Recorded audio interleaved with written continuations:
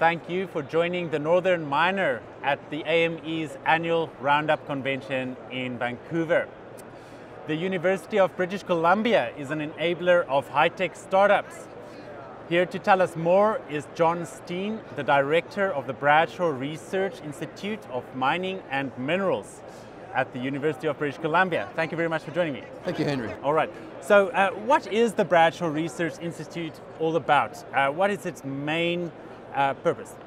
Well, BRIMM is really responding to the need for different technologies to produce minerals in a cleaner and more sustainable way. So we find that the way to get these breakthrough technologies is really to cross disciplinary boundaries and work with put scientists together with social scientists, with engineers across the whole university to really come up with these breakthrough technologies. Mm-hmm. All right, so how does it then connect researchers across boundaries and with industry? Yeah, I mean, universities often face the struggle of trying to get researchers working together. You know, someone said once that universities are a collection of 1,000 small businesses. So BRIMM actually provides seed capital and incentives to get researchers working together across different faculties. And we're an industry-facing organisation. We have several industry partners, including one very big one in Rio Tinto. And what we really do is broker solutions between the researchers and the industry partner. And we have several examples of that. Mm-hmm. Okay. Well then, so why don't you describe some of the research themes the BRIMM has been busy with, and then we'll dive into some of these examples. Yeah, sure. So BRIMM has 4 research themes, and they are dynamic, they change over time, but currently the research themes include biotechnology. So we had a great seminar this morning at Roundup with AME Roundup. We had Genome BC supporting a seminar, and we really showcased all of our technologies in biotech and how they were really changing the full life cycle of mining, you know, from exploration right through to closure and reclamation. So that's one theme, biotechnology. We're best known for that probably. We also look at water. Water is critical for the future of mining. We're big consumers of water. Water scarcity is going to be a fact of life in some places to do with climate change. Some places might have too much water. So we take a risk and technology lens through to actually recover water and also manage water better. The other one that we're looking at very carefully, and this is another research theme, is decarbonisation. So how do we achieve the net zero mine? What's the combination of technologies, energy efficiency, carbon capture? We've spun out a few companies on carbon capture in rocks, in tailings.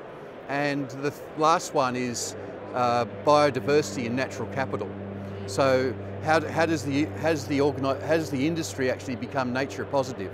So how do we preserve biodiversity? How do we actually regenerate mines after their life to really go back to the natural state?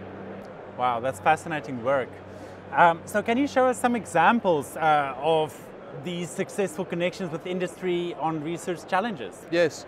Well, the big one that we're part of at the moment is the Rio Tinto Centre for Future Materials. And that's a network of 5 universities from across the world, of which UBC is one.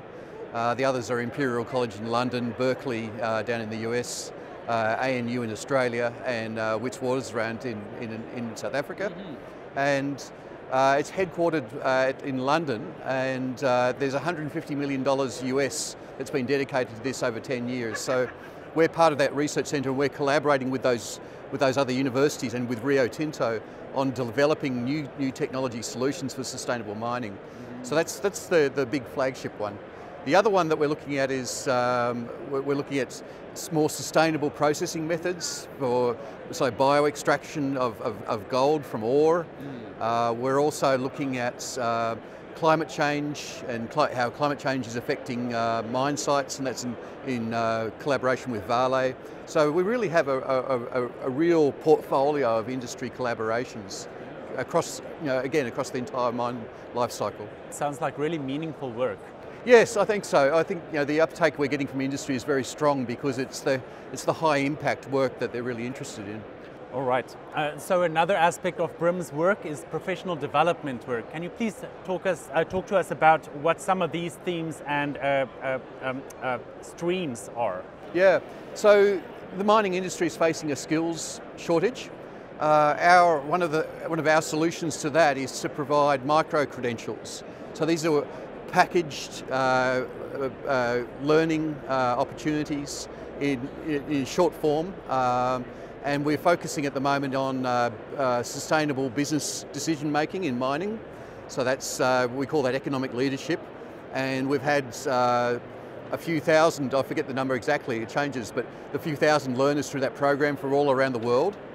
And that's been sponsored by NRCan, the Grantham Institute, and we've had about $3 million of external funding to really promote that, particularly into developing countries.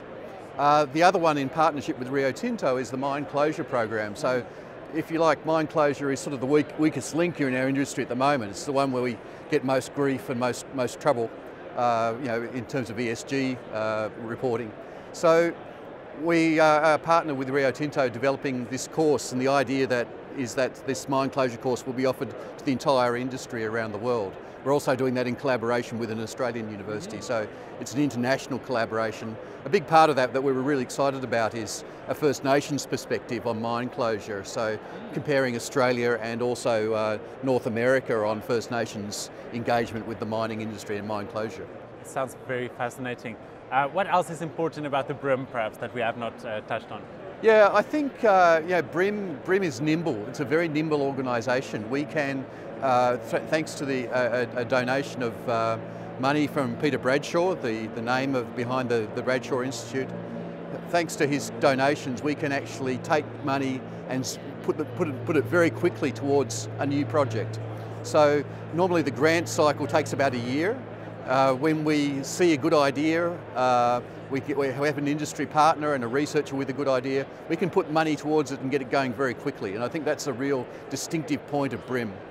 All right, that was very interesting. That was John Steen, the director of the Bradshaw Research Institute for Mining and Minerals at the University of British Columbia. Thank you very much for joining me. Thank you, Henry.